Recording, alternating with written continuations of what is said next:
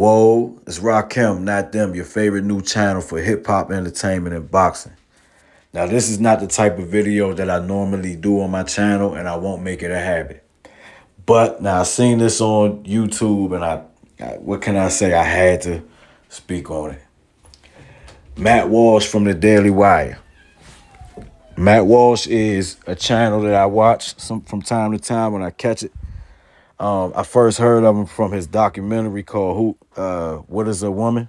Who is a Woman? Something like that. And I felt like Matt Walsh was somebody I liked. I thought I liked Matt Walsh.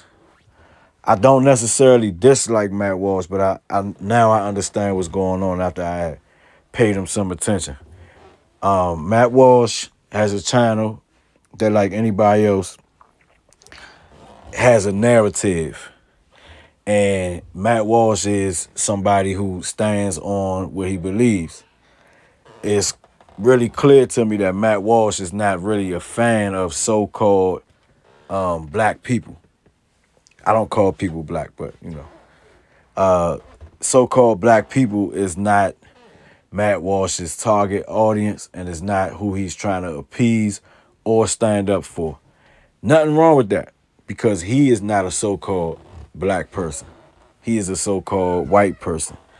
But when you can try to make sense out of people being killed on a train, man, even if they were unruly, if you choke somebody out for a long period of time until they pass away, man, listen, you can't justify that, man.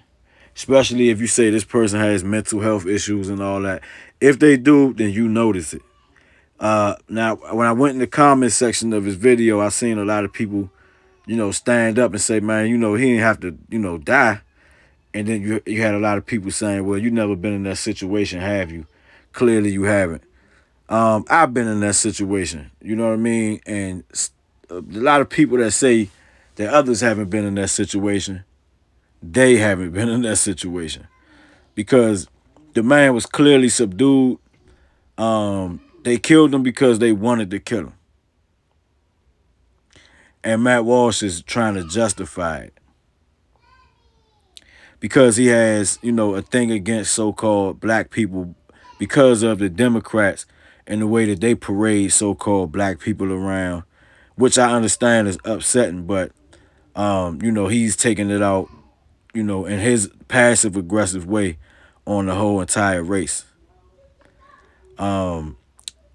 A lot of people do this. So I don't hate Matt Walsh. But I just want to, make it clear for anybody that might hear this, that he is not for no so-called black people. He doesn't care what you think as a so-called black person. He only is around Candace Owens because she's part of his network, and also she's married to a so-called white person.